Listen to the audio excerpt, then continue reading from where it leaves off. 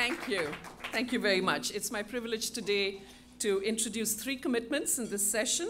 The first one is a previous commitment on which we are hearing a progress report.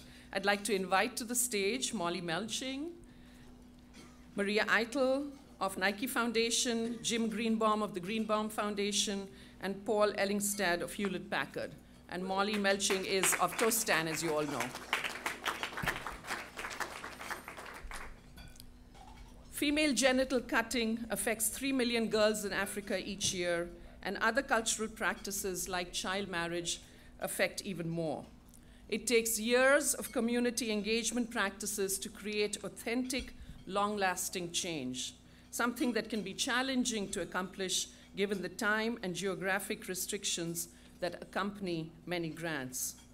Through their 2008 commitment, Tostan provided education to more than 12,000 girls and women in rural Senegal, where there is little access to formal education.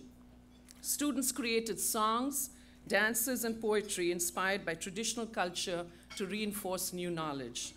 In close partnership with Hewlett-Packard, the Greenbaum Foundation, the Nike Foundation, Tostan is committed to expanding their successful community engagement program in 6 West African countries this year, empowering women to curb female genital cutting and other harmful practices in their communities.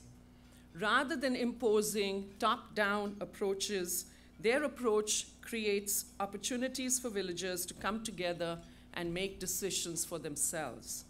This scaled-up commitment includes an innovative pooled funding structure to bridge differences in grant requirements for the projects implemented in multiple nations over several years.